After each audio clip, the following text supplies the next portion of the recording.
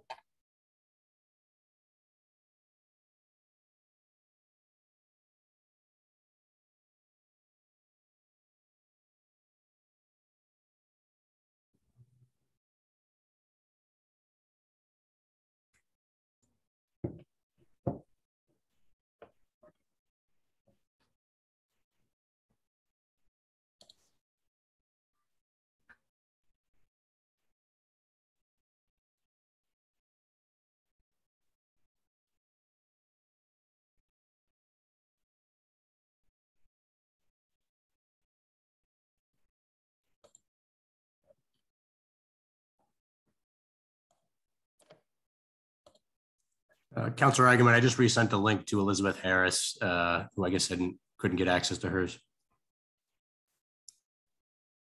Yep, she got it. She's on. We're just still light on councilors. I don't have a quorum yet.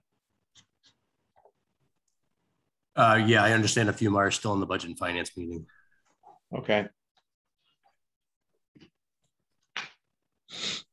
To my knowledge, that's will be Councilor Devlin, Councilor Taunter, Councilor Zeed, Councilor McCauley, and Councilor Khan.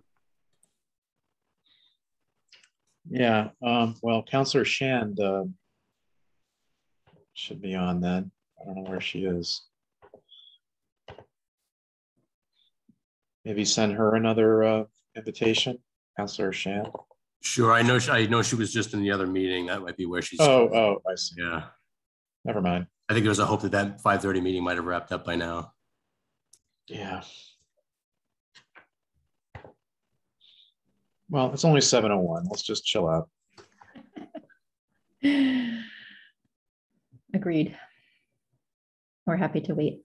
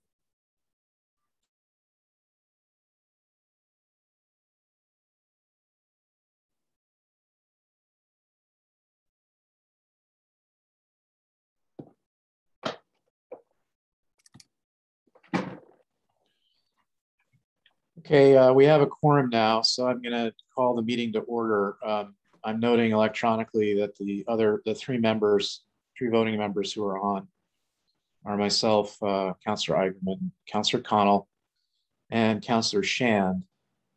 Maybe the others will trickle in, Councilor McCauley and Councilor Zeed, but I know they had another meeting.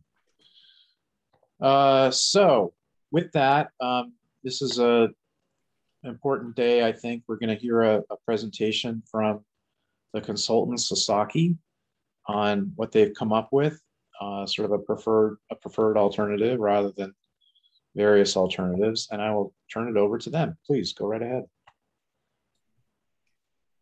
Thank you, Councilor Eigenman. This is Andy Port. I was just going to speak to a couple of the initial slides that Sasaki has, and then they'll be doing the majority of this presentation. This is just a recap of what we're doing this evening. It's introduction and project process, just kind of recap of we've done what is essentially tasks 1 through 6. We're wrapping up the tail end of task 1 through 6 in the design process. After this process, we need to still do obviously final design and plans that are ready for construction, but we have to have wrapping up in consensus over the schematic design of the park. And they've done some significant work in the last couple of weeks to circle back with us and show us where they are with that design, and also to provide us some idea of the cost estimate and where that stands today. There was also some great illustrations I think we'll be seeing this evening. We did talk before about some of the consensus points, and you'll see some of that continued on here in the schematic design. There is a possibility of phasing construction, obviously, in the future, moving forward, depending on funding sources and things like that. But what we do need is a comprehensive, cohesive design, and that's what Sasaki has been working on for us, so that irrespective of where the city is pulling funds from for construction, we have that a cohesive waterfront park, and including the visitor center bathroom facility being replaced, those temporary facilities. So we're looking for some feedback from the group tonight. And we also want to, in the next couple of weeks, we know that we've reserved October 7th for another meeting where Sasaki will circle back and provide some additional revisions for us if there's any tweaks that folks are looking for, so we can come to an agreement on the overall schematic plan for the park improvements that everybody's been waiting for.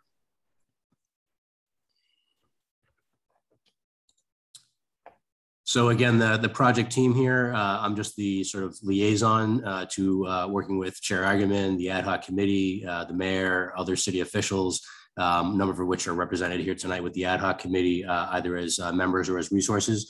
And then there's the consultant team. So Sasaki and their various sub-consultants, VHB working on some of the permitting, the plans, LSP, licensed site professional work for hazmat, conditions in the soil, and various other sub-consultants that will be needed.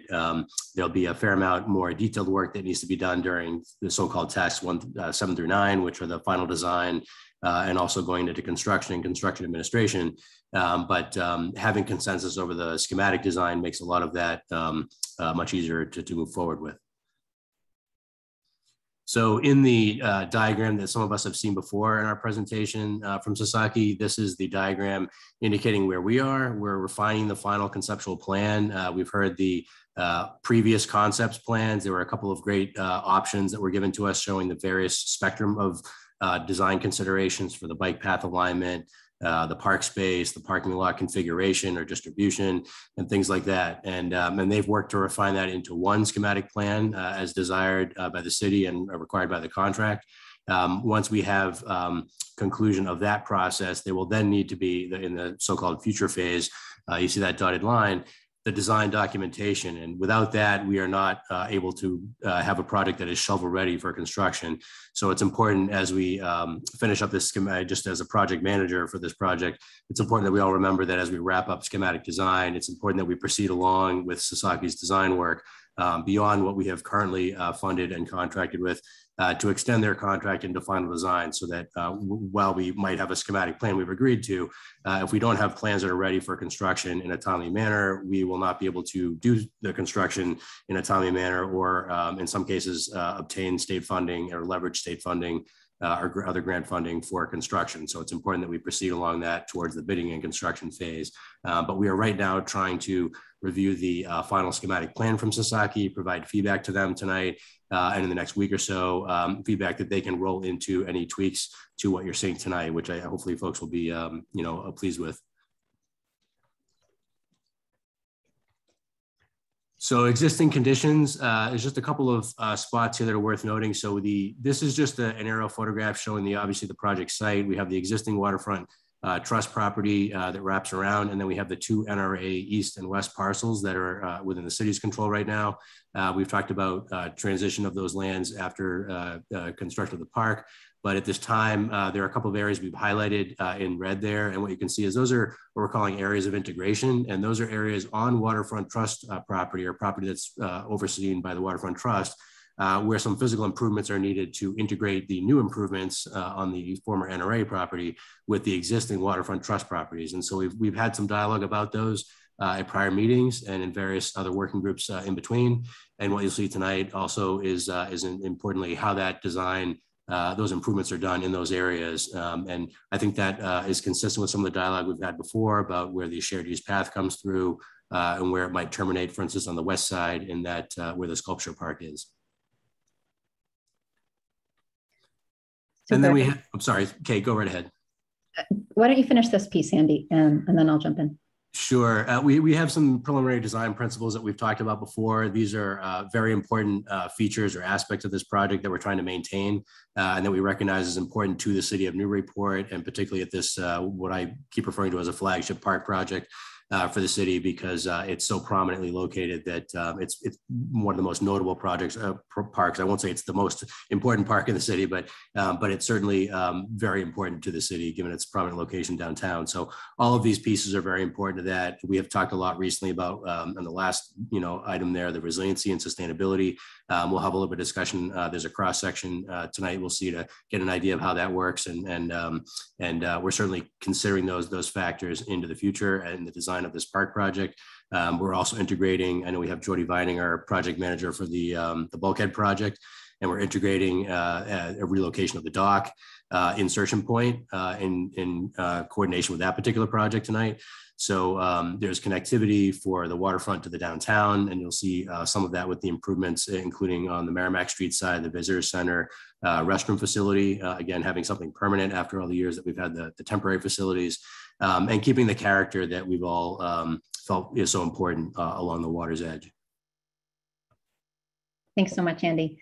So for those who haven't yet met the design team, I'm Kate Tuke. I'm a landscape architect and principal with Sasaki. I'm joined tonight by Letitia Torme and Mark Dawson, both landscape architects also at Sasaki, and you'll be hearing from all 3 of us over the course of this presentation. As Andy mentioned, we're going to start with what we heard from you all over the course of a summer of engaging on the 3 concepts that we shared with you back in May. And then we'll share the refined concept and how that has really brought together the points of consensus that we heard from the community. And finally, we'll end with a little bit of a discussion on the project costs and how that can be broken out. So big picture, you all know, many of you joined us at the waterfront for pop-up events. We held 2 of these in July and heard from over 100 voices in the public, had wonderful, lively conversations, and also asked people to fill out postcards, sharing some of the things that they were excited about and some of the questions they still had about what the potential future of the park could be. We also held open an online survey for a whole month over the course of July. And we heard from many, many members of the public, a lot of really detailed feedback about what they liked, what they were concerned about the several different options that we shared with you back in May. This summarizes that really we heard from over 1,000 people as part of this process over the course of the summer, which is really exciting. There's a broad swath of input from the community, and many people really engaged in the future of the waterfront. And I think you'll see that play out tonight. Of those 1,000 touch points, there were a couple of areas of really broad agreement for the future of the park. And we want to land on these first before we share how they have landed in the park. Just to note that there was a lot of agreement about balancing parking east and west, so ensuring that there's still an opportunity to park along the waterfront with 2 access points, and ensuring that those parking areas really felt stitched into the park, so green and part of the park rather than separate parking lots with a clear border between park and parking. The second broad area of agreement was about the shared use path and bringing that through in the most efficient way with really minimal disruption to the existing Market Landing Park that people know and love today. So the consensus was that that pathway should be brought through at the head of the embayment, which would be a really efficient way for bikes and pedestrians to move through the park if they're moving along the waterfront, and still have a minimal points of connection and disruption for the park itself. So we'll share with you how we've landed that in the park design. There were a couple of additional points of consensus that we'll touch on throughout the process. Importantly, the city has come to some consensus about dock storage rather than having the ramps and the docks really in the midst of the park, moving that a little bit closer to the harbor master so that the core of the park can remain undisturbed from the dock storage and the crane activity. We'll show you how that works. Raising the grade behind the berm to allow more people to sit up elevated over the Merrimack and appreciate views to the water.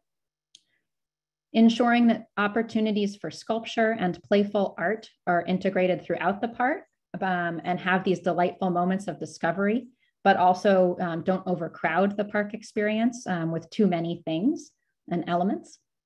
And finally, a materials and character palette that would feel like Newburyport, but be durable for the long term, for sea level rise, as well as for the many uses of an urban environment.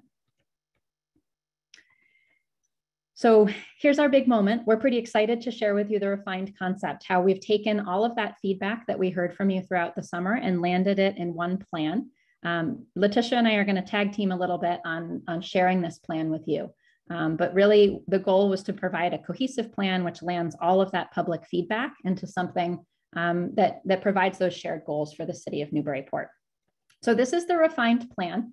I'm going to walk you through it and then we'll dive into some areas of focus in particular. Big picture, you can see those big moves. So the way that the shared use path comes through in an efficient way, making that connection between where it leaves off in front of the Tuscan Grill and where it currently leaves off in front of the Harbor Master. That shared use path will come through at the head of the embayment. At the west side, there's something that we call the West Embayment Plaza. And at the east side, there's something we call Ferry Wharf Plaza. Both of these are opportunities to really slow down that pedestrian and bike traffic that might be moving along the shared use path, provide a moment of pause and reflection, things like benches and bike racks and sculptures to discover that really slow down that movement and provide a feeling of arrival within the center of the park. You can also see the way that the west lot and the east lot have been balanced and how those moves have been made to really try to integrate that parking within the park so that rather than being just a sea of asphalt parking, there's planting and landscape, which really allows that parking to feel like it's part of the park and for the park experience to be somewhat shielded from all of those vehicles. Other big moves, you can see that Ferry Wharf Way is coming all the way from the street all the way down to the river. And that experience of plaza, which we'll show you quite a bit about, is really framing views to the river, as well as the restrooms and visitor kiosk, which provide an opportunity to arrive at this side of the park, and then to provide a way to the water with views down to the river as well. So those are the big moves. I would just also note that we are also providing these really wonderful sort of grassy living rooms on the edge of the waterfront. So elevating the grade there to provide great views over the berm and to that sparkling and active plane of water. And I'll take us through. This is a cross section through the park. It's cut through the east lot up out to the waterfront, and it gives you a view of the existing park and the embayment to the west beyond. So we're looking west back towards the embayment in this cut.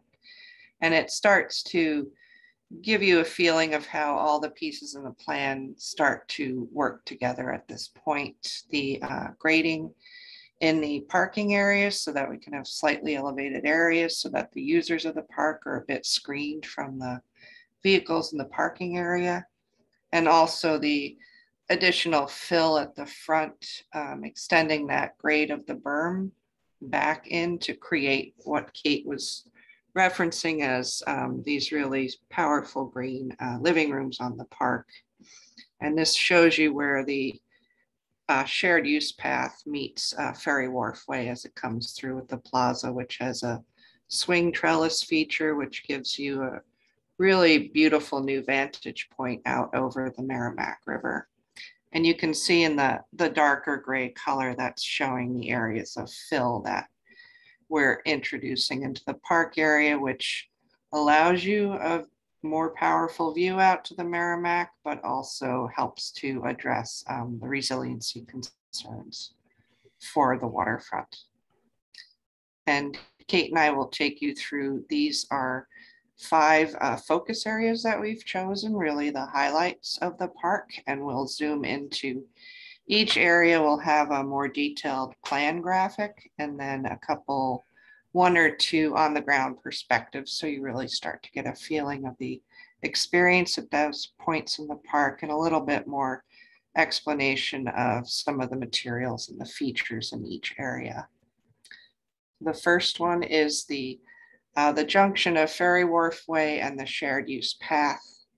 This is where people can be entering the park along Ferry Wharf Way or coming along the shared use path. It's a point at which we've extended the grade of the berm back and even raised it slightly more, which is still about 3 feet higher than the parking lot level that's there now, so that you have a slight rise as you're coming, a very gentle slope as you're coming up to this intersection of Ferry Wharf Way and the shared use path.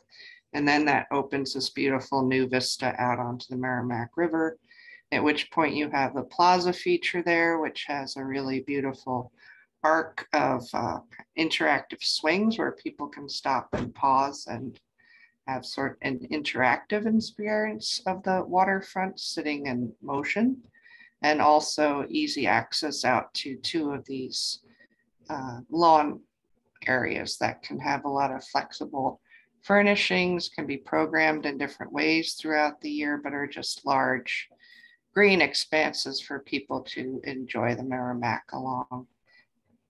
And this is an on the ground perspective at that point. The brick path is Ferry Wharf Way, which would come up through, intersect the shared use path, and then continue down to the opening in the embayment.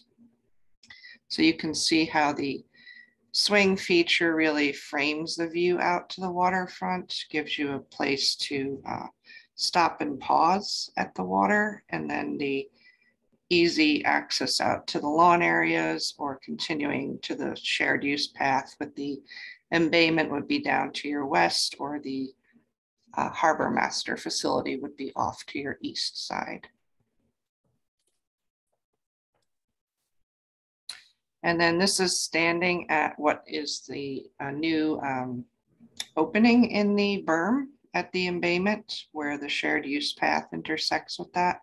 So you see in the front what would be your existing materials of the wood of the harbor walk and some of the cobble in front of the granite balustrade, and the new materials of the shared use path and the plaza areas to the north and south of that, really creating a pretty powerful opening at this point that leads you up to that gentle rise along Ferry Wharf Way, or vice versa from that area back down towards the embayment.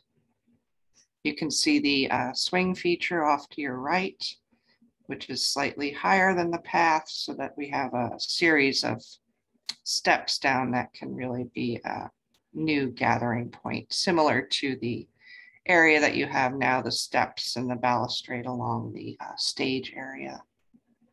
A new, more contemporary expression of that. Letitia, I just note also that the pavement detailing here is intended to signal, be one of many signals to those who are riding bikes to slow down and to dismount as they come across the embayment. And you'll see that in both sides of the embayment connection of the shared use path. It's important. And this is an image of a project that we worked on in Cincinnati, Smale River Park. And that also contained a swing feature that was similar program to sit and view out over the waterfront, but providing an element of shade above that makes it more of a comfortable area to sit in, but it doesn't block the views of the waterfront. So this is to kind of give you a feel of that feature. We would obviously design the trellis in your park to be more fitting in terms of materiality and expression of the canopy overhead. Mm-hmm. And then second area of focus, what we're calling the Harbor Master Plaza. It is just to the east of the Customs House, sorry, just to the west of Customs House Way.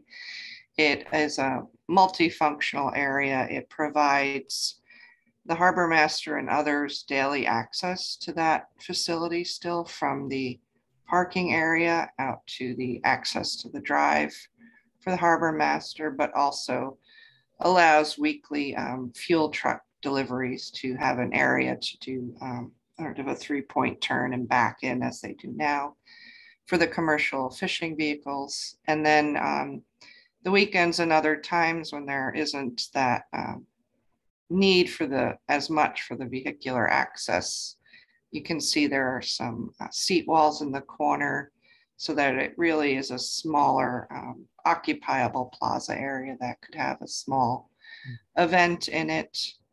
And it intersects the shared use path in such a way that also the crane can access the next opening in the berm, which we're shifting the operations of the dock storage and all of that further east.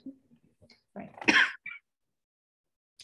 So this is a view of that plaza area. It's a smaller area than the Ferry Wharf Way Plaza, but it can be, very flexibly programmed in the off times that there isn't a need for vehicular access. There's a little bit of an amphitheater seating component to it. They're still allowing for views out to the Merrimack, flexible furnishings, and also some shade with the addition of a few trees in this area.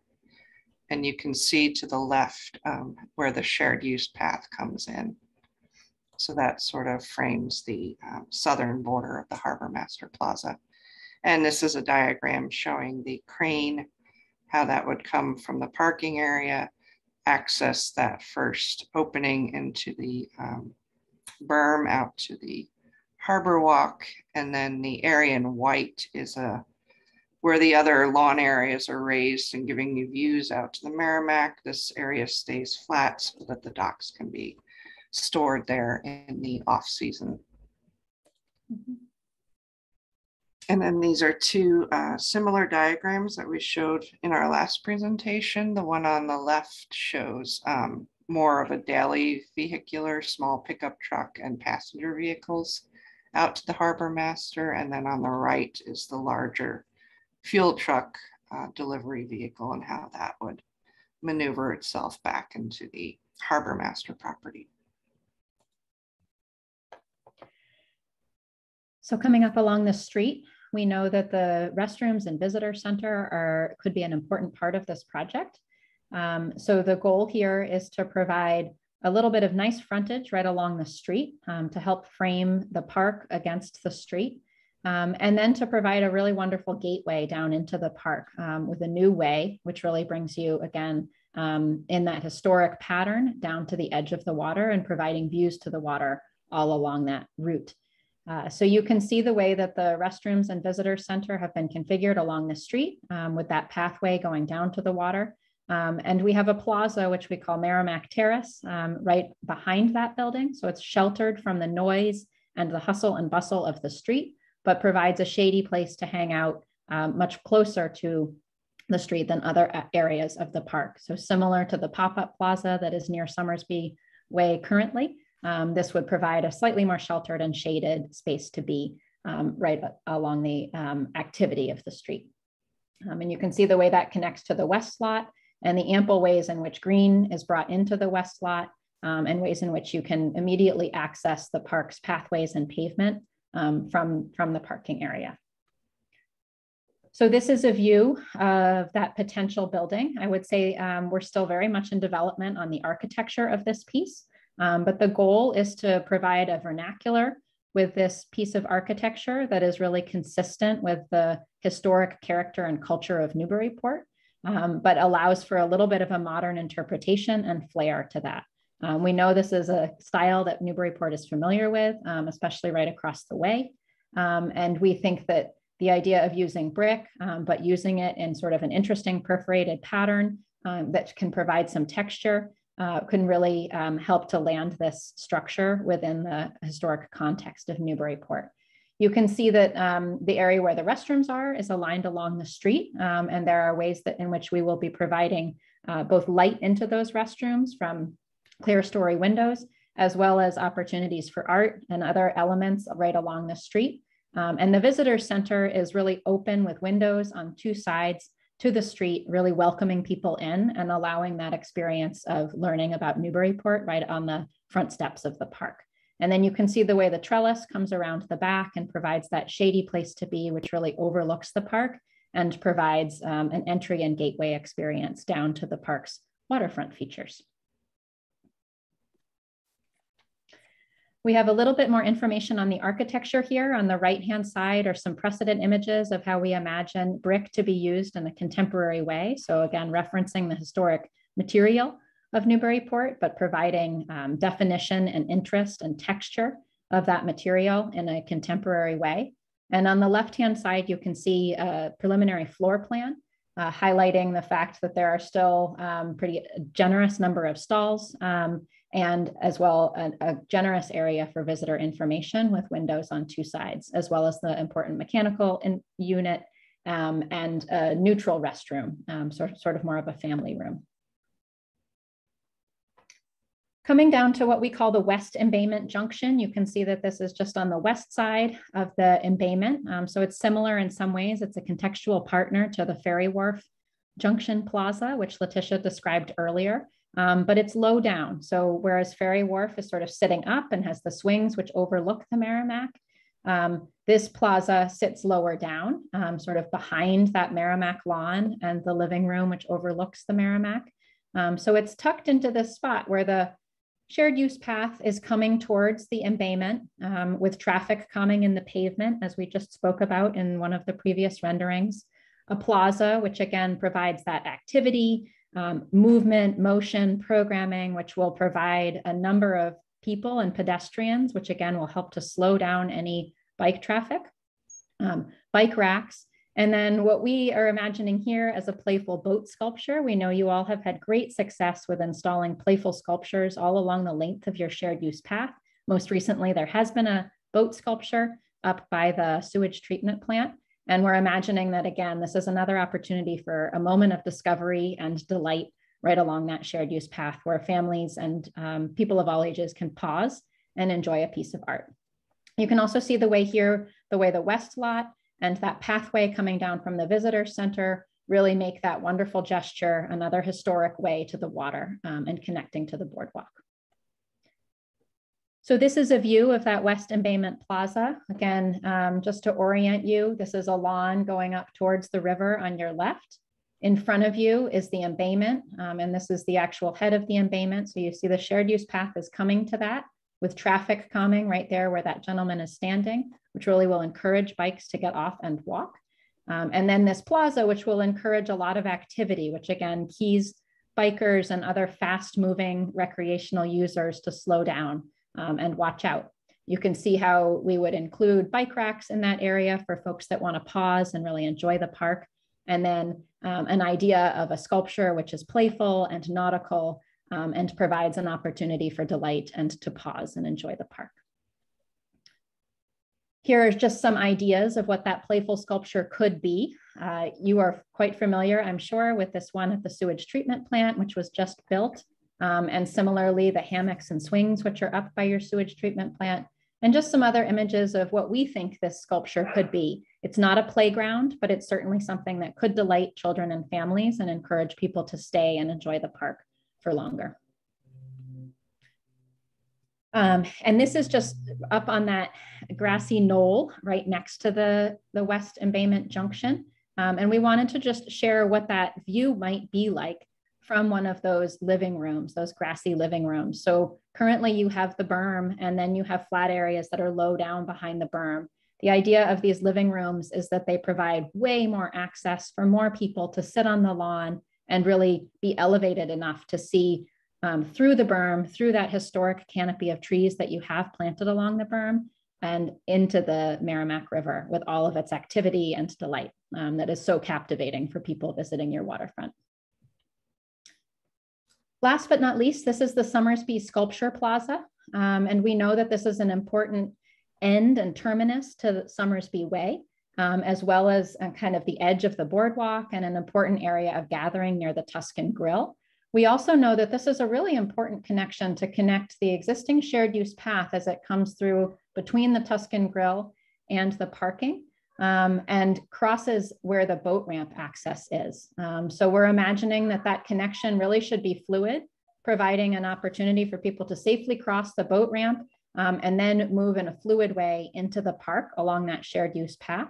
So there are some minimal modifications to the sculpture plaza that would be part of that to really provide that terminus to Summersby Way, the activity that you currently have in your sculpture plaza, but make room for the shared use path. And then finally, we've heard from many in the public that having some short-term parking right there at the water's edge has been a really important part of some people's park experience. And so we're still providing about 4 spaces, which would allow for that short-term parking and the opportunity to just take a peek out at the water from your car. So overall, I think we wanted to just end with this overarching view, which we imagine represents a shared vision for Newburyport of an expanded destination that takes what Newburyport knows and loves about Market Landing Park and really expands that into 2 activated new wings of the park, which will provide more opportunity for many people, inclusive of all generations and all types of people that live in and visit Newburyport, to enjoy the Merrimack, to enjoy your boardwalk, to enjoy events at the park, and to enjoy daily passive use of the park. We imagine this is a destination that you all will know and love for many decades to come and will really shape the way people experience the city of Newburyport. So we're excited to share this vision with you all tonight. We're excited to hear your feedback about it in just a moment. Before we get there, we do want to share a little bit about the park cost estimate, and where we imagine you all can be in terms of budgeting for the park's cost.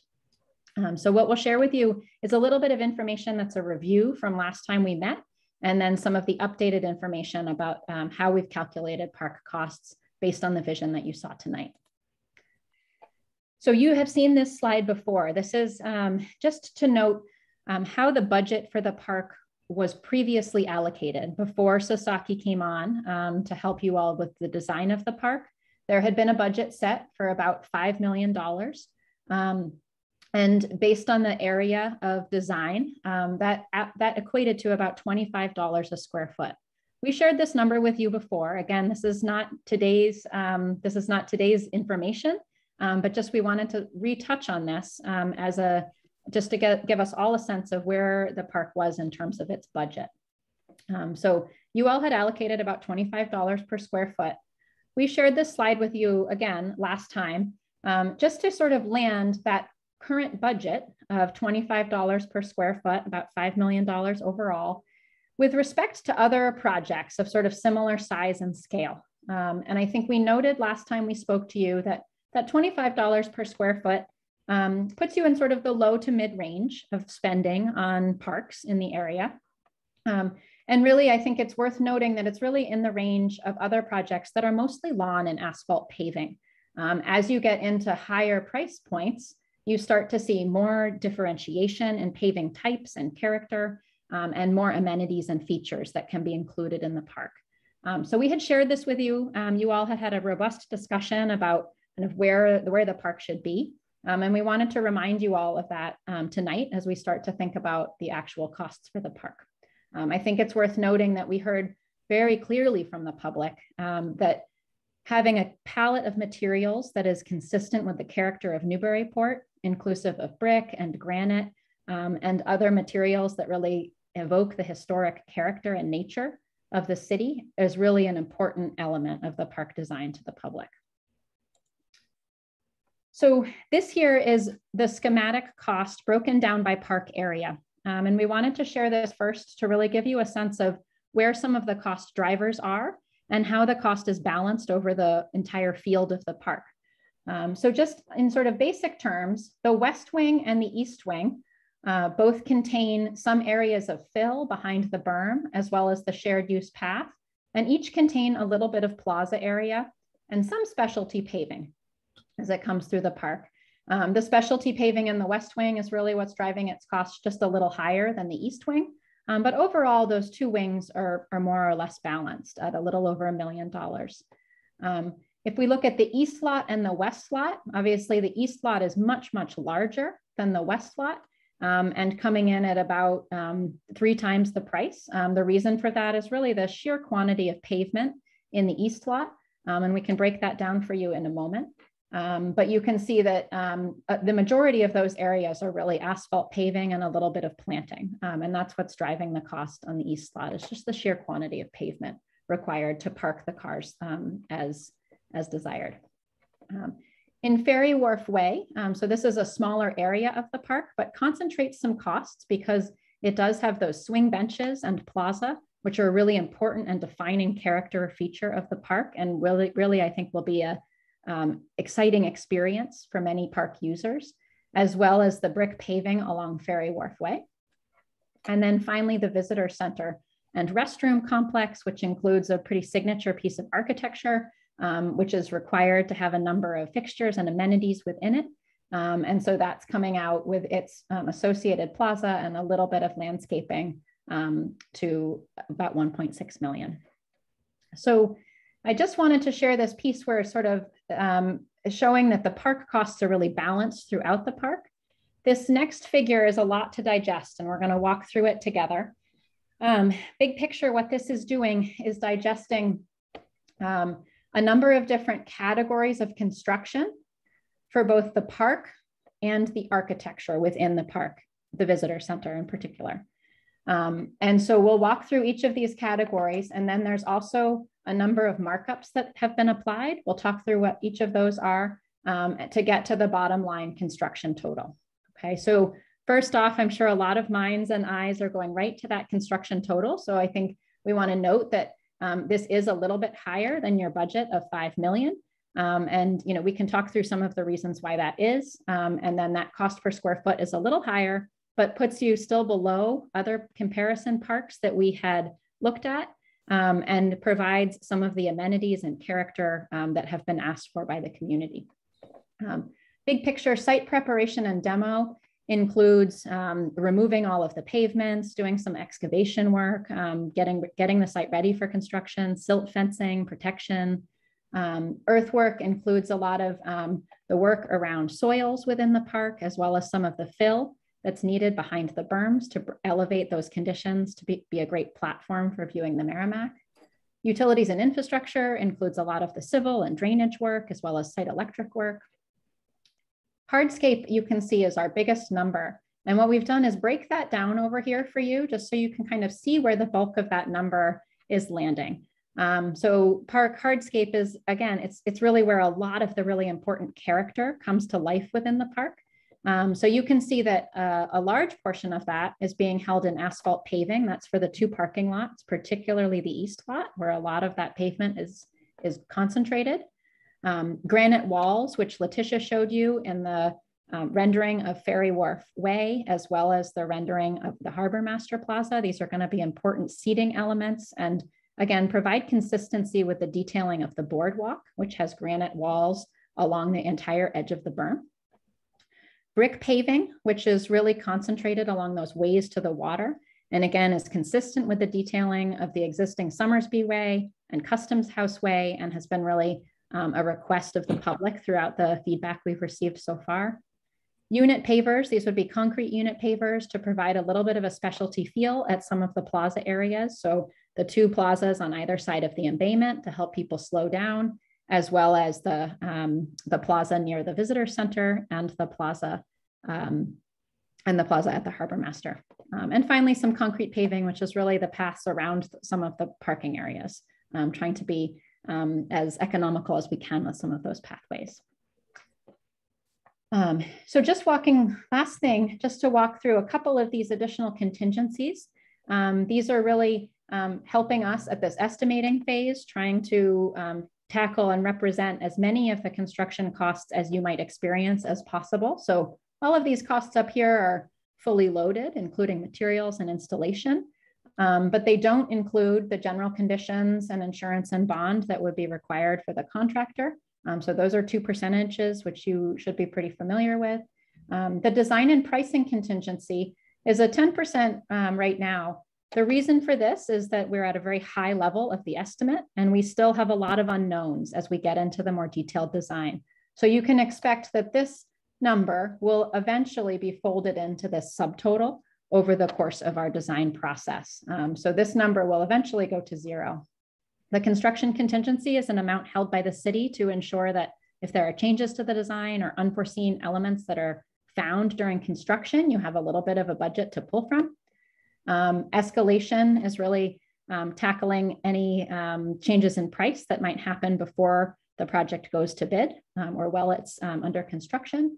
And then finally, the construction administration is the only piece of Sasaki's design services that have not been budgeted for elsewhere by the city.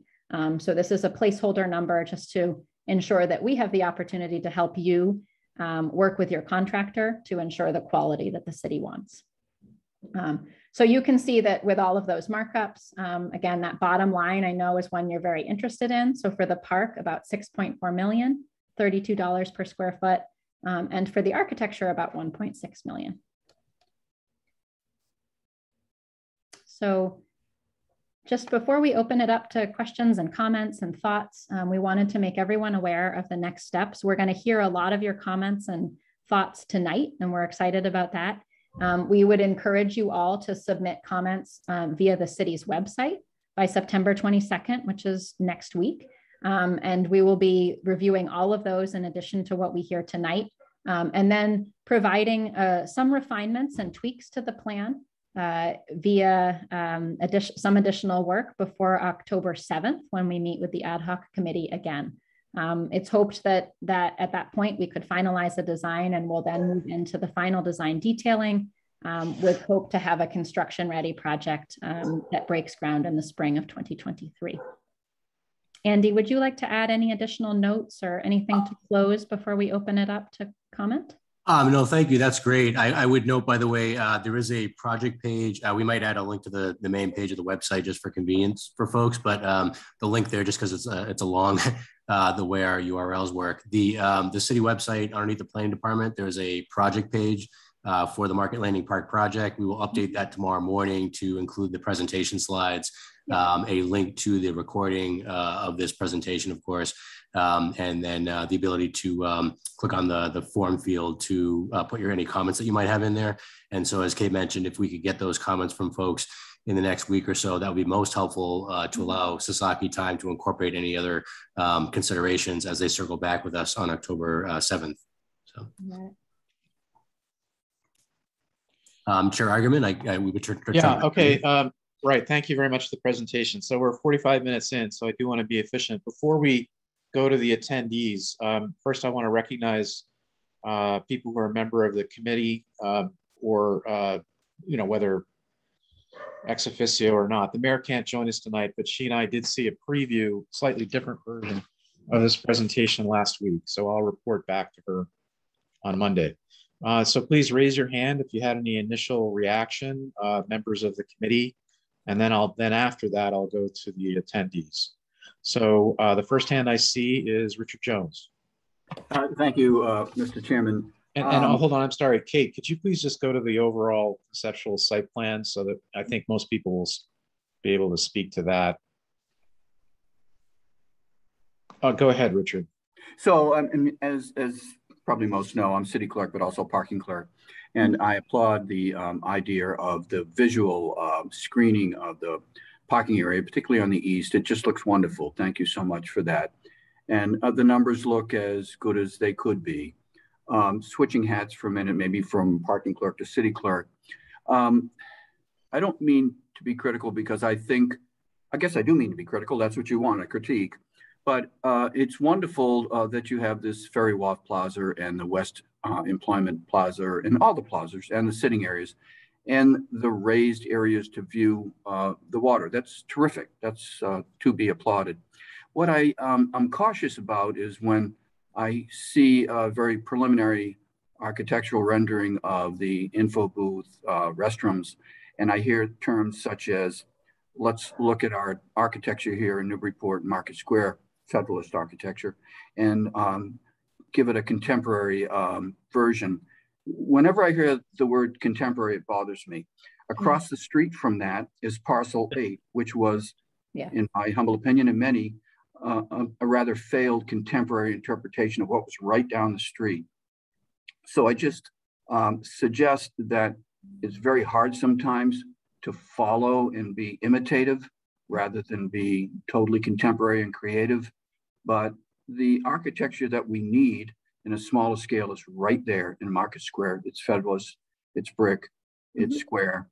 And without sounding too negative, that was my suggestion. My other final thought was in terms of the classical columns in the embayment area that we know and we love. I mean, they're very successful architecturally, I think, and that they've been very well received for a number of years. I don't see those repeated in any area of the shared use path. I realize it's expensive, it's granite, but it goes so well with what we've done thus far.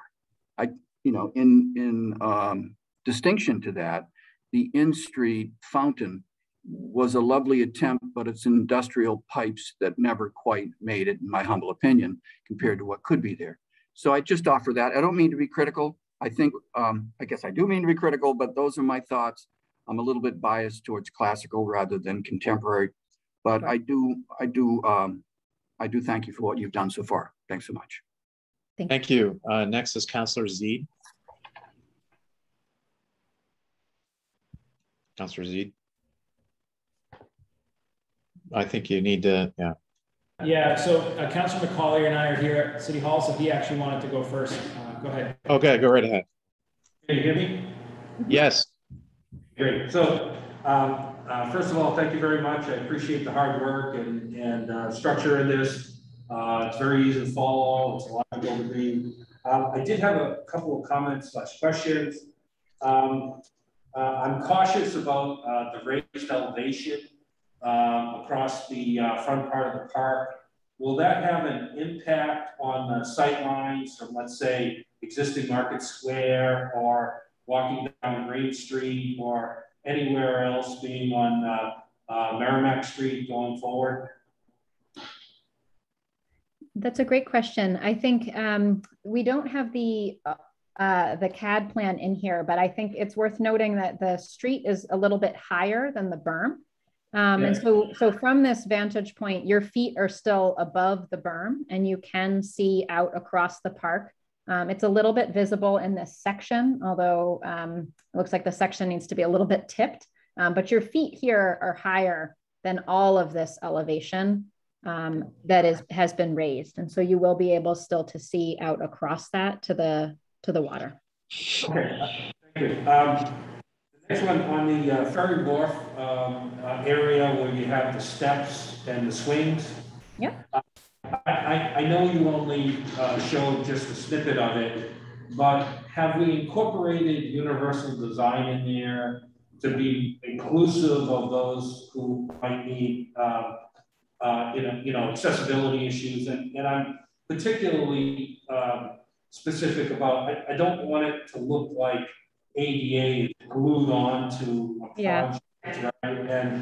And so have you addressed that, and you just didn't show the picture? Yeah, thank you so much for raising that. I think we may have forgotten to mention it because for us, universal design is something we bake into every plan. So we have designed all of these slopes to be less than 5%. So that's not a ramp with railings. It's just a sloped walkway that everybody can use, whether you're pushing a stroller or using a wheelchair or walking. You have the ability to access that slope. The swings can be easily designed to be friendly to companion access. So someone could sit in a wheelchair next to that swing and be shoulder to shoulder. So you provide a comparable experience for anybody who is differently abled. Your question? That immediate intersection of Ferry Wharf Way and the shared use path is all at the same elevation. Yep. The stairs that we showed are more in the western, tucked in the western corner of the plaza, where there is a grade change between the plaza and where the shared use path goes down to meet the embayment, so that that area does have steps in it, but the entire rest of the plaza and the paths beyond that, including the green lawn areas, are all at a level, a consistent level. And there's accessible access to the bottom and top of those stairs. Yep. And one last, I know that the restroom visitor center is still in flux, but my comment on it would be, you know, we've gone through some iterations where buildings are parallel to both the river and Merrimack Street. And the comment is that it then becomes a visual blockage of a sight line. And sighting of that building, whether it be perpendicular to the river or at an angle that would, you know, let's say maximize the view corridors down to the river from various parts of downtown, right? That would be beneficial. I think it would enhance what you're trying to do there. I think from our standpoint, being able to see the river at many different visual points in Newburyport is what is special to the people who live here all the time. So that's just a comment and a suggestion going forward. So thank you very much for your time and effort and the answers to my questions. Thank you. Mr. Chair, may I ask a few questions? Yes, go ahead. Thank you. So I'll try and rattle them off quickly. The first one is, would you be able to produce a map like this that overlays if there's any changes to any of the ways to the water, so that we can complete that discussion? As I'm sure you remember from earlier conversations, that's a huge sticking point, and I want to put it to rest as best we can. And I'm not the best at remembering exactly where the lines were, so it may be instructive if you can produce this and overlay, you know, the original ways to answer probably in anticipation of questions you're going to get from others. So that's just a request. It's not necessarily something to respond to tonight, but I think that we should be very open about it and just talk about it rather than. Thank you, Councillor. We have been very careful to honor the agreement between the city and the settlers about the ways, as well as really interpret the intent of that agreement, which is to provide access for all of Newburyport to the water. And I think you can see here the way in which the plan is trying to emphasize those ways and reintroduce as many of them as possible within the context of the plan and within the existing openings of the berm. Yeah, this is Andy. I would also add that Ferry Wharf Way is the only adjustment or new way being added in there. The others are not being touched, and that's the one that was left over in terms of compliance with the settlement agreement. Good. That's kind of what I'm getting at. So that's helpful. Oh, wait a minute. What about Central Wharf Way? That's that one. Yeah.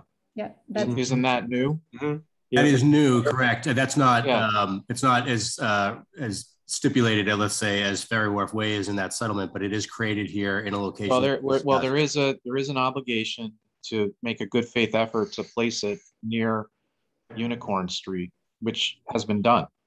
So I mean, we should label that is the spirit of Central Wharf Way. It doesn't have to be vehicular, and it, you know, I don't want that to get lost. We should label it. Yeah, I would agree with that, Councillor Eigenman. The one note I would make is that we do have a way that's referred to as Central Wharf Way, and I just would want to avoid confusion with established names for ways.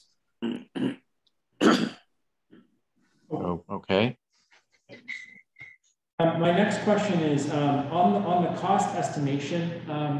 How current are your estimates relative to the construction costs we're seeming to escalate every month? Are these like the last 12 months MassDOT or wherever you get your numbers are recent as opposed to like legacy, maybe even a year old, which could be obsolete at this point? Yeah, thank you for that question. We have been carefully vetting our unit costs for the estimate and have provided that back up to the city. It does include construction projects and bids that we've received very recently on projects that are ongoing within the city of Boston. So we've been careful to reference those. And one of the things that our contingency does is protect a little bit, as well as that escalation percentage, protect us all a little bit from the fluctuations of market prices for goods. Could we skip to the percentages so that everyone's reminded what they are? Sure, yeah. So while you're switching to that, I'll just ask my next question, which is, are you able to now with the schematic produce a maintenance estimation of cost based on how much is pavement versus how much is grass? Can you get to a point where you can tell us, here's how much we think it's going to take to keep this thing beautiful every year to a certain standard, and dollar amount plus or minus something for us to consider? That is something that we can help with, especially in collaboration with your city parks department, who we've been speaking to throughout the process. Andy, I don't know if you want to speak to that a little bit more. We don't have those numbers for you tonight, but it's something we could do. Yeah, I agree with Kate on that. We're a little bit premature to have that level of detail, but we certainly can effort some numbers on that, working with the Parks Department and the Waterfront Trust in light of their expenses to date and what is being proposed here. Yeah, I think that would be very instructive, and definitely make sure the Waterfront Trust is an equal partner in those conversations, given the potential path here that we've been discussing for years. I think we need to understand how much it's going to cost to care for what we're designing, because if we care for it, we really need to think if that's the design we want. So that seems like an obvious conversation, but okay. So next one is with respect to the timeline. So once you have the schematic locked in, so to say, you think it's about a year to get to construction documents? Did I understand that correctly? To something you can go to bid with, is that about? We're still establishing that timeline exactly, but we are imagining that construction could begin in spring of 2023. Yeah, I would also add to Kate's comment on that, just that some of that is iterative because we do involve, there is a permitting process, for instance, local, just a site plan approval, for instance, and so forth. So there's a little bit of iterative work that even if Sasaki could work in a vacuum, it could be done straightforward, pretty straightforward, but you have some iterative review that has to be done on our end, even in the final design phase. And then, of course, by the permitting boards, the Conservation Commission, the Planning Board, for instance. So there'll be other folks that need to insert details and feedback in this process, even going forward into final design. And so that's what would probably add a little bit more time frame to what otherwise might be a more compact time frame for Sasaki working just in a vacuum, per se. Oh, I understand, and that's fine. And I hope in that timeline, too, is all of the utilities and drainage concerns with the city engineer that we had brought forward. So I understand that. Actually, my bigger question was, the council really needs to start having a more serious conversation about how we're going to pay for any of this if we're really going to start in 23, because really we're in a fiscal year now. We'll be into the next fiscal year pretty quickly, next June, end of next June. And then you're talking about something, and whether there's phasing or not, there are going to be grant applications. We did a CPC little touch point a couple of weeks ago or last week, but that's more for us internally, that we're going to have to get serious about how we're going to pay for any of it. If it's a bond, what does that look like, et cetera. So I think the timeline should incorporate a city process on sort of the policy side, not your permitting, because they have a more defined process than we do. But when are you going to bring a bond in if you are, and how much is it going to be, and allowing for several months of deliberation. And that brings me to my last question. Councilor Zede, could I just speak to the point you just made first, if that's all right? Sure. Thank you, just because it is a very important one that you brought up. Part of the reason why we work with Sasaki and they have a schematic layout in here for how we might phase it in terms of areas of the park or the visitor center component, which might be funded from different sources, of course, just based on the components. And for instance, some of the federal money is trickling down, trying to get leverage through some of those. So we've tried to accommodate in here, recognizing that it may not be possible to do all the project at once, although that would be desirable and certainly efficient from a construction management and overhead cost perspective. I would also be concerned about the impact on the downtown of phasing it over a series of years. But that being said, what we are trying to do is make sure that Sasaki has a comprehensive plan for the entire area, so that working with that plan, we can then parse off as needed. And to your point, going forward, and it may be an iterative process that we revise based on the final plan, break it off into components if necessary to accommodate, your exact concern there, which is that we're able to fund it. It may perhaps in pieces if we have to, given that it's an order of magnitude. Right. Yeah, I appreciate that. And my head is there too, which is how if we start putting the funding plan together, we might better be able to answer for ourselves what we can face. But my last question is more immediate, and maybe this is for the chair. But if that slide implied that the ad hoc would take a vote on the schematic, essentially stamping it approved, I really think that this is a point of inflection where we need to go back to the full council and get, just like we did with the so-called. We'll go to the full council. I would insist that it go to the full council. I just want to make sure that bullet point seemed to imply the ad hoc would sort of stamp. No. We are advising the council. Yeah, agreed. I'm all set then. Thank you so much to everybody. Councillor Shand. Thank you. So I just want to compliment you all on the shared use path. I think it looks very Newburyportish, and I appreciate the difference between the two types of material you're going to use to delineate between bikes and pedestrians. I think that's really nice. My question is, has the harbor master looked at the area that you have delineated for the dock storage? I mean, I've never watched the docks come in and out, but I will say that it looks like a small area. I was just wondering if he's had any opportunity to comment on that one. I don't see him on the list of attendees. Just wondering, because I do believe that the docks have a lot of space. Yeah, thank you, Chair Shand. And I don't want to, speak for Sasaki, given we've been working together here on this. But Paul has been involved in the process here. He hasn't looked at this most recent rendering per se, but he has definitely looked at the earlier iterations of this heading into this. And the biggest concern, we actually had quite a detailed discussion in relation to this and the bulkhead project. As you can see on the schematic layout, if you look really closely to the boardwalk, you can see the dock location. I don't know if there's a cursor that could be placed on that. Yeah, thank you. Just the idea that we are essentially relocating from the where Ferry Wharf Way reaches the boardwalk. We're relocating the dock insertion point a little further east. And so he has been coordinating with us on that. We've come to agreement on that. I know Jordy Vining, the bulkhead wall project manager for that project. We've all been working together, and they are essentially incorporating in the work on the bulkhead to relocate that. Yeah, thank you for that. I'm sorry, the diagram you were just pulling up was helpful.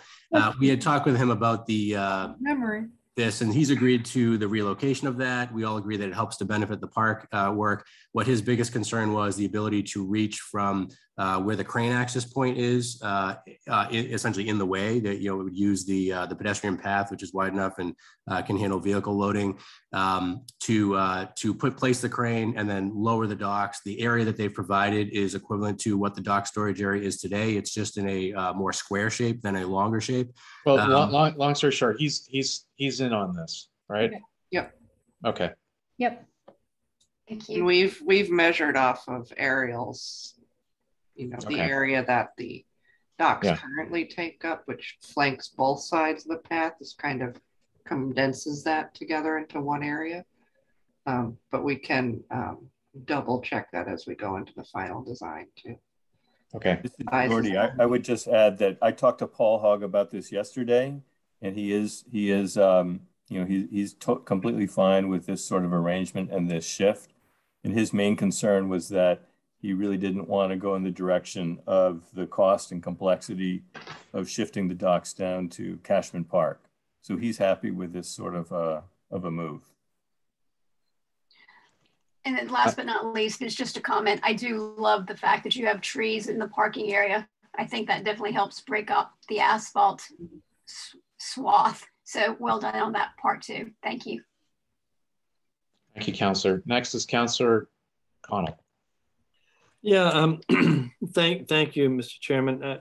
To Kate and Letitia, I think this is you've done a terrific job of distilling the comments you've heard from what you stated were approximately 1,000 respondents or 1,000 points of comment here.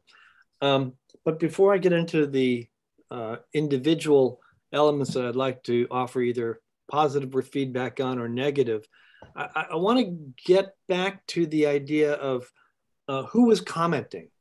You know, when you do a survey or a focus group, selection of the sample is critical to the outcome of that conversation or that survey. Agreed. Do you have any indication of who it was who was responding? Were they Newburyport residents? Were they visitors? And actually, I guess your comment might be, does that matter? So could you respond to that, please? Sure. I'm sorry we didn't include. We have a map of zip codes who responded to our survey. Yeah. And Letitia, I don't have the number in front of me, but I remember it was more than 90%, something like 95% Newburyport zip code. And so, you know, the vast majority of those that were responding lived in the city. I would say that I think we did report this data, the respondents were overwhelmingly Caucasian and on the older end of the age spectrum. So we didn't hear from a lot of families with children or younger, you know, 20 and 30 somethings.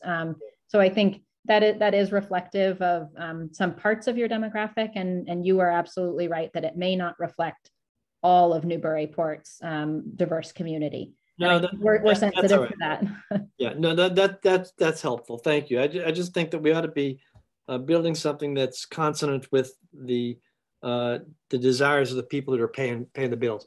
Sure. So let me go on to the individual elements that I identified that were positive, and then I hope you'll accept some criticism at the other end. Please. Yeah.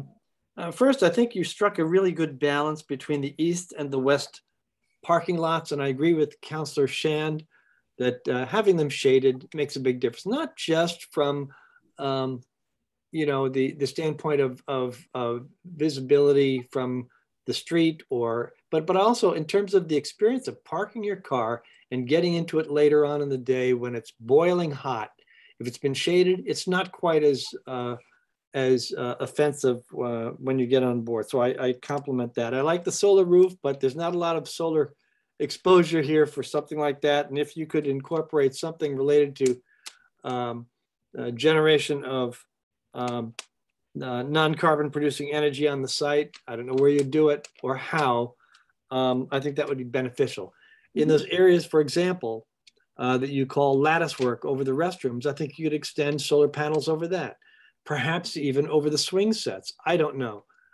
There's an aesthetic component to that you'd have to consider, and I'd like to see a little more in that direction. Custom House Way. Well, let me also compliment you on this. The conceptual emphasis on Ferry Wharf Way. Now, maybe that seems obvious because it's down the middle, but it seems entirely appropriate, and I like the way you've emphasized the Ferry Wharf Way as kind of the dividing point between different activities that can go left and right as you look up and down the river. And I compliment you for that, because I think it's appropriate and really does kind of anchor the plan in the center geographically, but also in terms of use in a place where things can spread out from there into seating areas near the water's edge, areas that are perhaps a little farther back from the water's edge, or even areas that you know, where people are staging their visits from the cars. So I compliment you on that. Let me comment on a couple of things. First, a couple of petty things. I'm not certain that the plan fully responds to the threats of rising sea levels during coastal storms. I don't know how, quite honestly, you could, but you have an increase in elevation of about, as I calculated, or as I saw it, about 2.5 feet from the water's edge to some areas along Custom House Way that were identified in one of your slides. I'm just questioning whether or not that's enough and whether it's sufficiently protective of the rest of the park. Custom House Way, and actually there are two things I'd really like to focus on. It seems to me that Custom House Way is underemphasized. Because of the migration kind of downriver, carrying your eyesight down toward Joppa Flats and out toward Plum Island, Custom House Way is an opportunity for us to fan out over the Fisherman's Monument there. I understand that the Harbor Master's building is in the way, but if there was a way to fan that vista out, I think it's really impressive to look out downriver, just as people have experienced on the new bike path past the water treatment plant. There's a bend in the river and people just stop and stare with their mouths hanging open because they look out over Joppa Flats toward Plum Island. And late in the day when the sun hits that, it's spectacular. So I'd suggest that you look again at the way Custom House Way leads you down to the river's edge and carries your line of sight down toward that wonderful vista downriver across the flats toward Plum Island. Summersby Plaza. I'm not sure quite what felt wrong about it, but it seemed to me that cyclists coming down river from the rail trail there behind the restaurants and hitting Summersby Plaza, there was something about it that struck me as awfully busy. That conflict between folks who are riding their bikes, and I think this is going to be a popular bike path. I'd like to use it. And Summersby Plaza, we've really got to slow them down because this is more a pedestrian area now, going forward through the park, and you can speed up on the other end back behind the Coast Guard station. But there was something about that visual image that you showed us that made me uneasy. I wish I could be more specific. I didn't take careful notes. Okay. Two other things. One, I disagreed with the harbor master. I thought moving those floats upriver. I know it's complicated, Paul, but I love that idea of getting them out of there. Every couple of years, you got to power wash those things. That's not something we should be doing right on the water's edge behind the harbor master's building, which is part of the park. I think up at Cashman would be a better location for that kind of maintenance of the floats. I understand that it's a little more complicated and labor intensive to move them up to Cashman Park, but I always liked that idea. And I'd push back a bit and talk to Paul about the possibility of putting the floats upriver a bit and leaving the visual and the pedestrian experience a little bit more open without having the dock stack down there. And finally, I'm not going to talk about the money. I'll leave that to Sharif. Handicapped access. It seems to me, and I don't think this was intentional, that it's underemphasized. I would love to see this access to the swings, access to the water's edge, access to everything that we can enjoy here, to the artwork, equally accessible to everybody, not inferior. And I don't think that frankly, the plan as I viewed it, and again, I'm only looking at what you've presented tonight, which I think is terrific. I'm not sure that I have the same sense of equal access to all of of what this park can offer to people who may not be fully able to enjoy these sites and these experiences on foot. And I hope you'll take that a little bit more seriously into consideration as you go through the next iteration. But otherwise, again, it sounds like a lot of criticism, but I think it's a terrific step forward. Thank you. Thank you, Councillor. Parks Commission Chair Turner. Thank you. Yeah, I agree with some of the previous comments. I think this does a wonderful job of weaving together the best parts and pieces of the original 3 concepts that you showed us back in May. So I commend you on a really solid job here. I'm not going to dive into too many details. I appreciate the fact that you have a comment period open, and I'll be sure to write in on that. The one sort of logistical question that I had that I didn't hear covered tonight is we spent a lot of time in the very early days, talking about sort of the soil contamination and that sort of aspect of the park and logistics of trying to, you know, do a good job in being sustainable and handling what could be, you know, issues with raising soils that are contaminated. And I certainly appreciate the elevation of the grade up at the river. I'm wondering if you had considered that on some of the other areas closer to the street, what the soil profile might look like and how that might have impacted some of your cost estimates, and also sort of some of the permitting that we'd have to tackle for that. So if you could just speak briefly on that piece of it.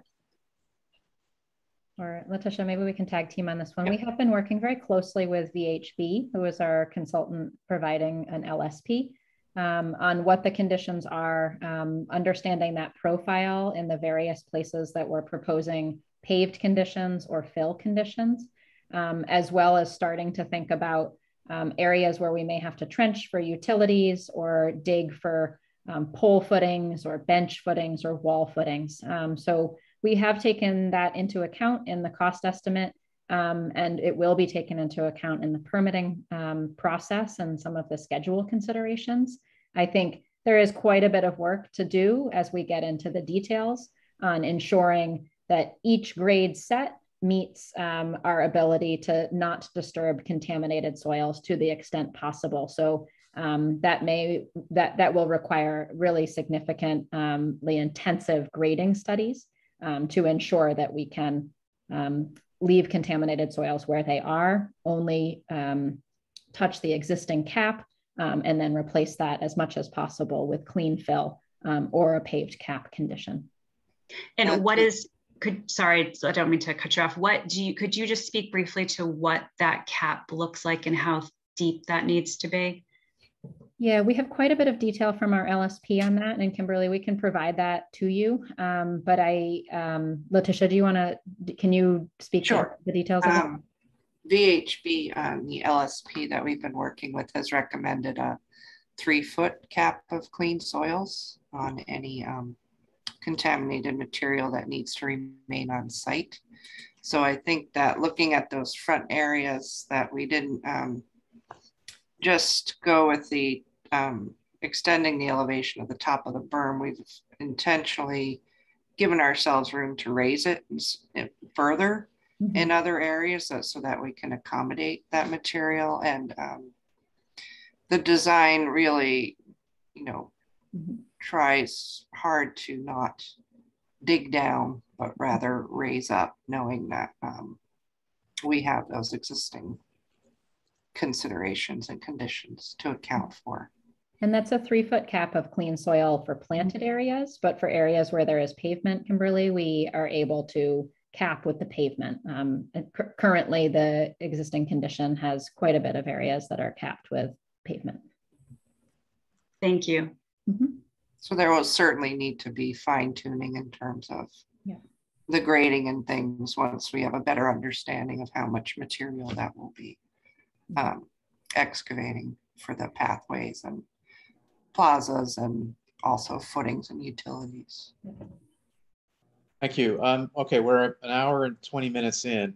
Before I circle back to Councillor Zeid or Macaulay, would it be all right, councillors, if I gave my comments and then, well, I'll go with the city engineer, then I'll give my comments, then I really want to ask the attendees for their 2 cents, and then I will come back, okay? So just bear with me. City Engineer White. Thank you, Chair. Can you hear me? Yes. Very nice job, everyone. Kate and Letitia and the team. Can you send us a more detailed breakdown of the cost estimate so we can kind of help you out with local costs? Because we do a lot of paving in town that we can in excavation work. We can give you some, hopefully some good numbers. We've been working with staff on ensuring that we are aligned with your recent numbers, John Eric, but we can have that detailed conversation. Happy to. Oh, and by all means, I'm sure you are. But your detail it's not detailed enough. So I was just going to try to see if I could provide any helpful comments at all. Sure. Yep. Yeah, John Eric, this is Andy. Jordy and I will be actually reaching out to you with Sasaki. We discussed this actually yesterday that we would be, or sorry, early this morning, that we'd be reaching out to talk with you in more detail about city projects, both on the DPS and planning side, and our experiences with costs and how that rolls into Sasaki's own estimates. Sounds good. I appreciate it.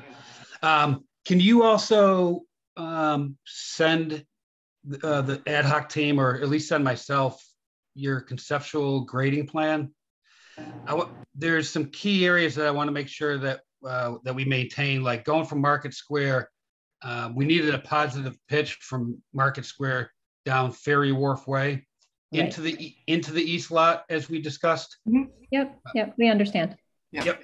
We have not changed those grades there, John Eric, just so you, perfect. You know that we can send that. Okay, that's perfect.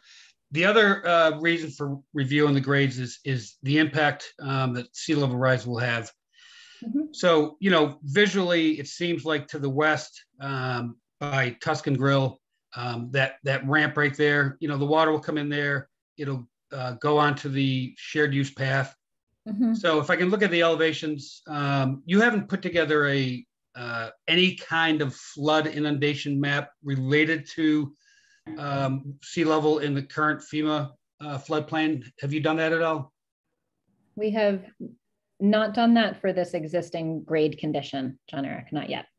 Okay, and I certainly do not need that. I can do that myself by looking at the grades, and I can whip off for my own review.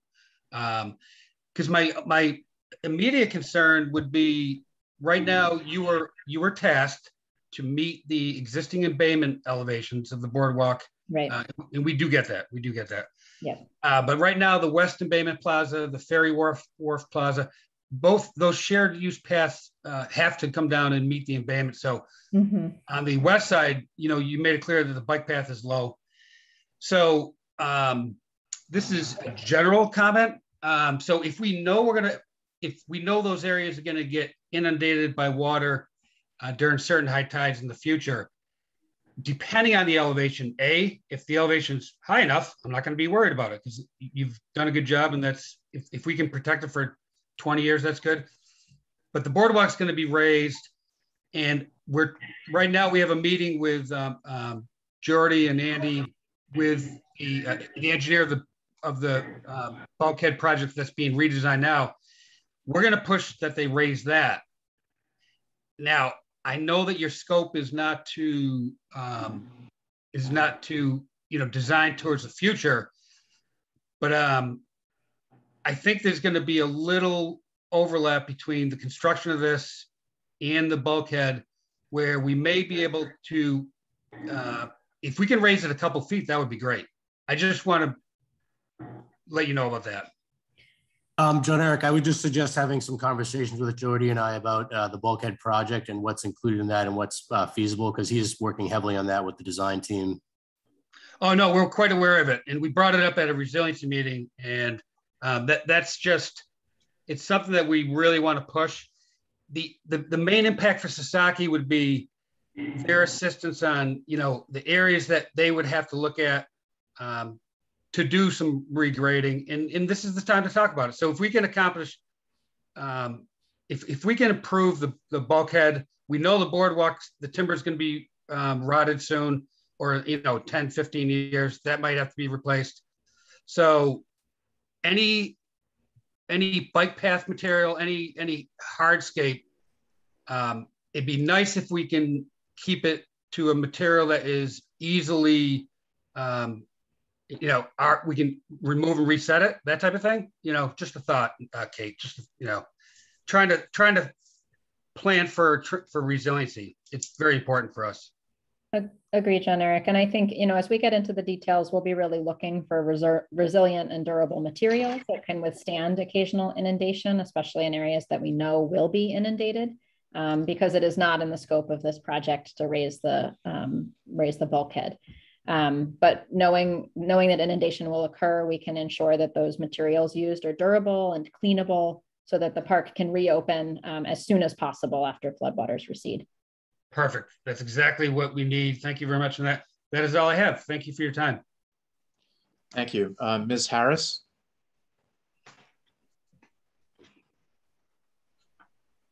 Let me see. Elizabeth, go ahead. Yes, I think you've done just a fine job balancing so many interests, and bringing all this has been going on for years to a near conclusion. Also, the details, I'm sort of blown away by all the details of it. It's a lovely plan, I think. I want to thank you especially for your thoughtful attention to the ways. I'm very pleased with that. And I think it'll be great for Newburyport. So thank you. Thank you, Ms. Harris. All right, I'm going to go to the attendees. If any attendees want to comment, there are about 10 of you. Raise your hand electronically, and you can have 2 minutes. Just give your name and address for the record. First is Joe Letourneau. Apparently, I'm not allowed to. All right, whatever. Mr. Letourneau? Joe, are you there? You'll have to. Yep, I got it now. How you doing? Go ahead. Good. So I'm just going to go right to where I see my biggest concern. I know time is of the essence. I just need your address, Joe. My address? Yes. 114 Colby Street, Haverhill. Thanks. Go ahead. So just so make sure everyone knows me, I'm Joe Letourneau, captain of the fishing vessel Lady Rebecca, full-time commercial fisherman out of Newburyport. So my biggest issue is, what I've aired it out before with the entrance to the harbor master's office and the commercial fish pier. I keep hearing everyone refer to that area as the harbor master's office, but first and foremost, that is a federal working fish pier. I do see and appreciate the design changes with room for a turnaround there. I would be curious to know the exact dimensions of that turnaround and if it is feasible and sufficient for an 18-wheeler. But one of the biggest problems I see is you've negated any possible advantage of that turnaround by then thinking that there are off-peak hour times that setting that turnaround up in a way that visibly to visitors, like this right here absolutely blows my mind that this would even be considered for the entrance to a commercial fish pier. We're not bankers, we're commercial fishermen, 7 days a week, 24 hours a day, 365 days a year. We could be coming in and out of there with box trucks, ice, fuel, fish pickup, crew, deliveries. So I see major issues with just the visual aesthetics of that area, of it being even remotely inviting to people congregating there. And I think if anything else, it should be quite the contrary and pretty clearly marked and labeled for safety that trucks turning, entering, marking, signage. We already have a major issue with pedestrians there, and it's a simpler entrance than this. So I think this is a much bigger discussion that needs to be had when we have more time. And I think I'll leave that one at that. And then really quickly on the west side, the embayment. I'm curious what your plan is for fire access for vessels that are in the embayment. As I see here, there are the ways, but in large snowstorms in the winter, I would like to render a bet that it's 24 to 48 hours before every one of those ways is cleared. And as far as I'm concerned, with having a $200,000 investment sitting in that embayment during the winter months, there's completely insufficient fire equipment access there. And those are my two main issues. Everything else looks amazing, aesthetics. It's definitely be a place people love to go, but I just think everyone needs to remember Newburyport was a fishing community, and projects like this have a very large impact and effect on the reason why there's a very small handful of us still fishing. One retired, two are close. I'm one of the younger ones, and I just need everyone to remember this is a working waterfront. And thank you for the time. Thank you. Next is Wilbur Schenk. Can you hear me, Jared? Yep, go ahead. Wilbur Schenk, 1 Beck Street, Newburyport, and I'm on the Waterfront Trust. Is the shared use path constructed so that it can handle emergency vehicles, especially, for example, from the west side? It is, yeah. Yeah, why don't you go to the rendering? Okay. You do have a rendering, Kate. So you're asking about this one? Yeah. Well, actually, no. From further out, from the Summerby Landing area. Well, you've already answered my question, I think, as long as that's constructed. No, keep going, Wilbur. I just wanted to get the visual up. Keep going. This one? Yeah, well, Kate has got that up. The fire department has been reviewing and discussing this with us, and we have been making sure that the path itself, we may have some grass pave or whatever you call it on the side of the paved path. There's different materials, but grass pave to provide some additional loading outside the paved area if needed at, say, a turning movement. But generically speaking, yes, those paths are designed to provide that emergency access for them to the central embayment and to other locations in the park. Okay. And equally, I guess, is access to the fishing boats in the winter. Mm-hmm. We've heard about that. That's correct. It sounds like. Okay, right. We were trying to make sure that harbor master, the boaters, fishermen, and the fire department could all get access as needed without necessarily impacting the aesthetics of the park. Perfect. That was my main question. I think overall, I personally, I really like the design. I think they've done a wonderful job. So thank you.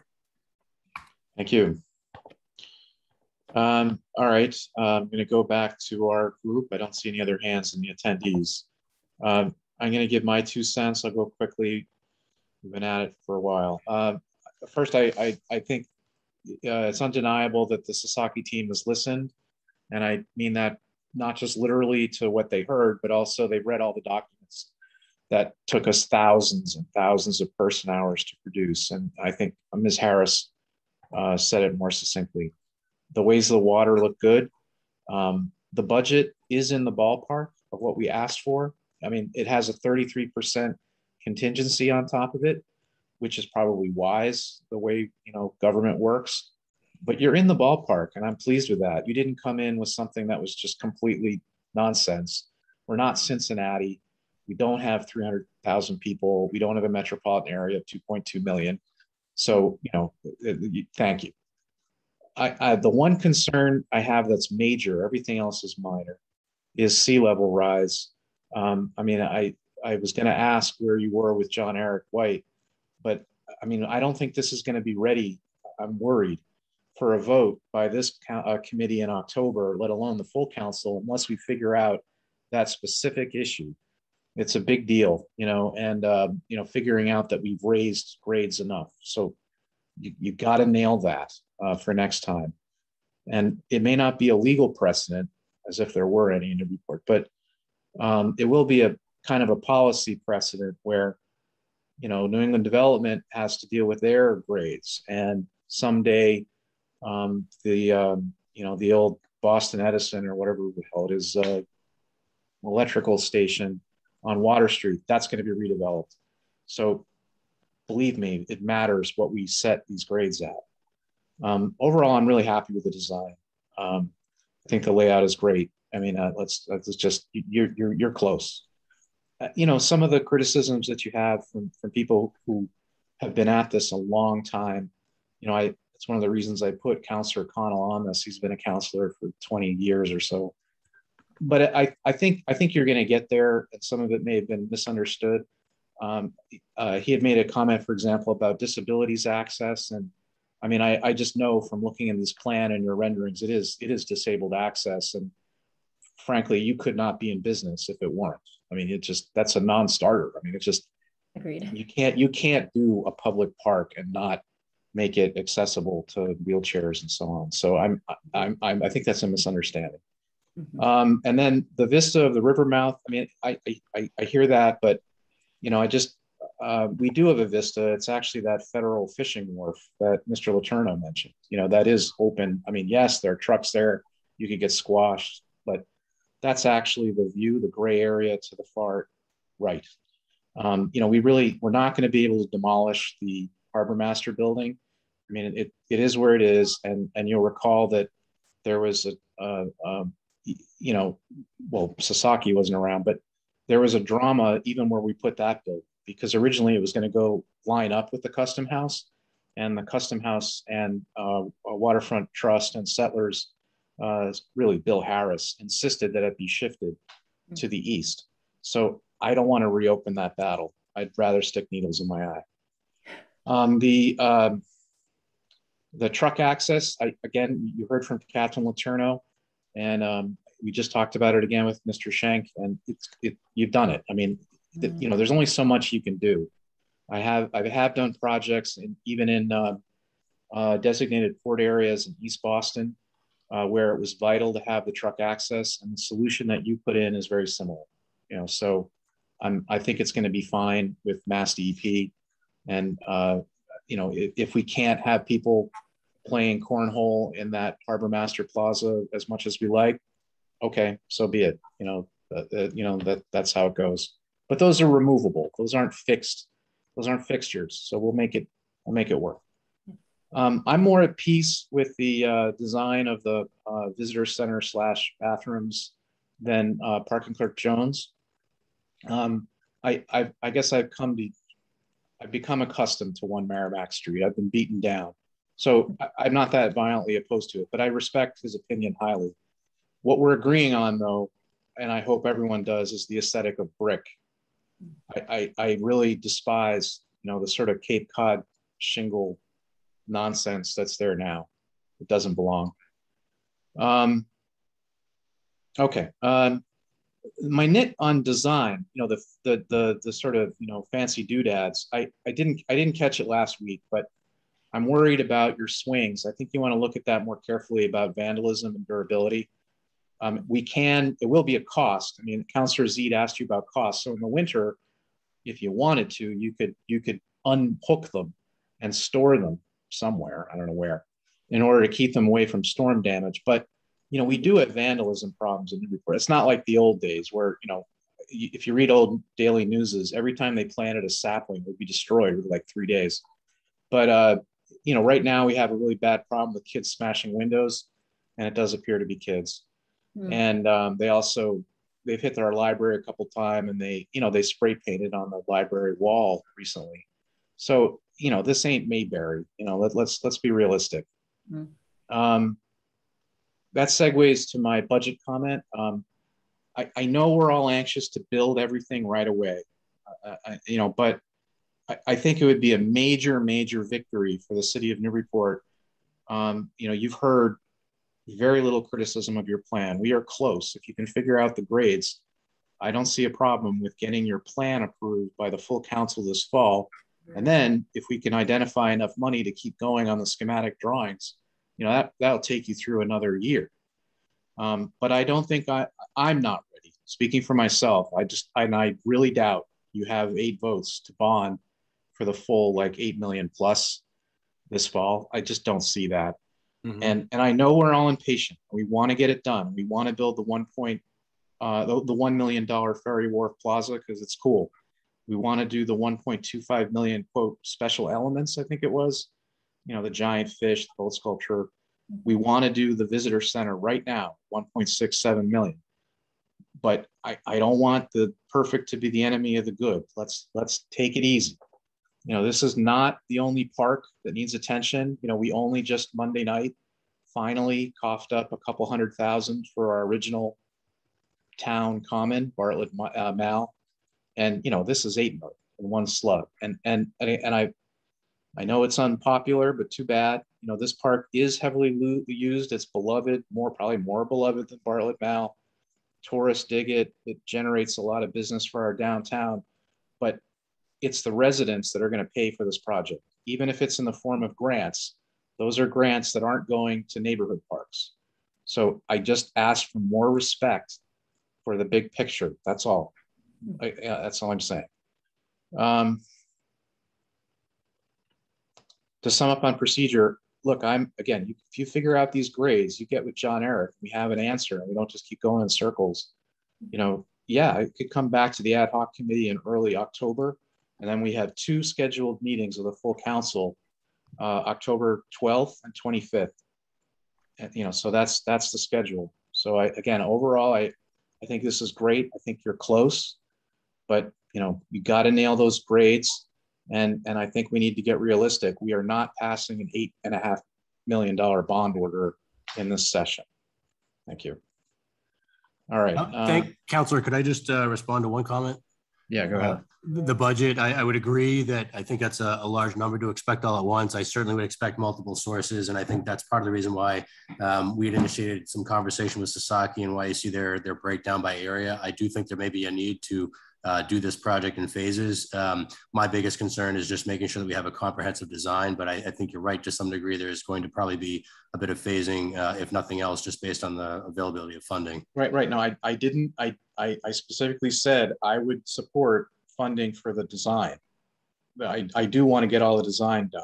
I think that's wise. I don't want it to be an unknown, but the building, I just don't think that's fair to the city. Councilor Zita has his hand up again. He's moved home, so maybe it's better audio.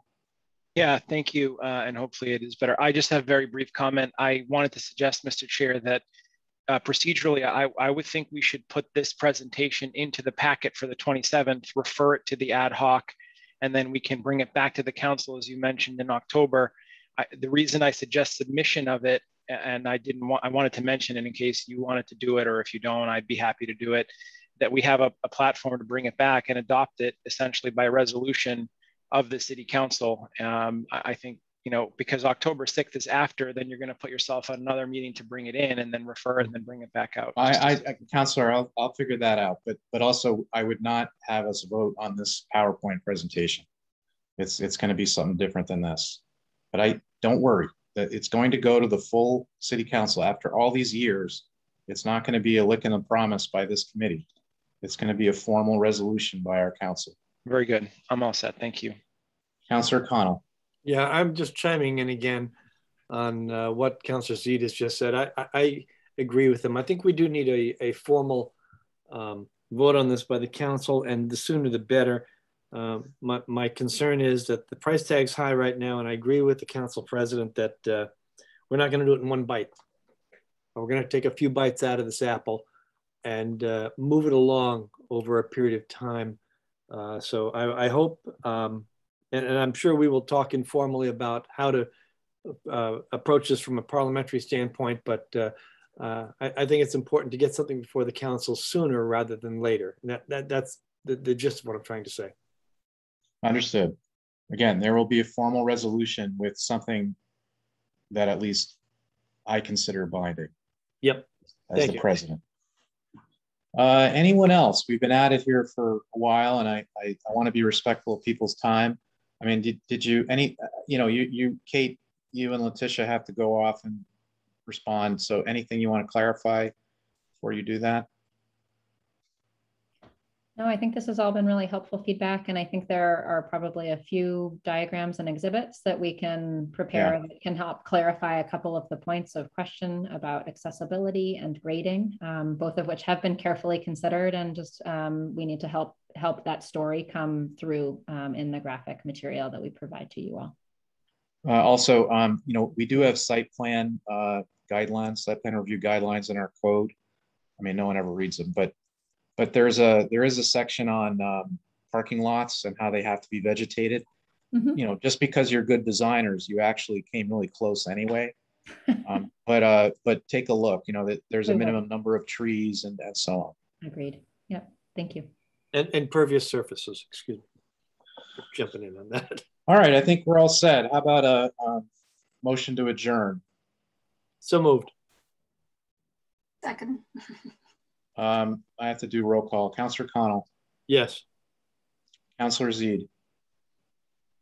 You still there, Councilor Zede? Yes. Yes. Okay. Councilor Shan. Yes.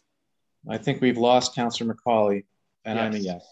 Mm-hmm. Thanks everyone for your patience. I'm going to ask Andy, could you please post this on the website Yes, right thank away? you for clarity. We'll post both the slides, the recording of this, and then the access to the comment page. Great. Thank you very much, everyone. Good night. Right. Thank you all. Thank you, everyone. Have a good night.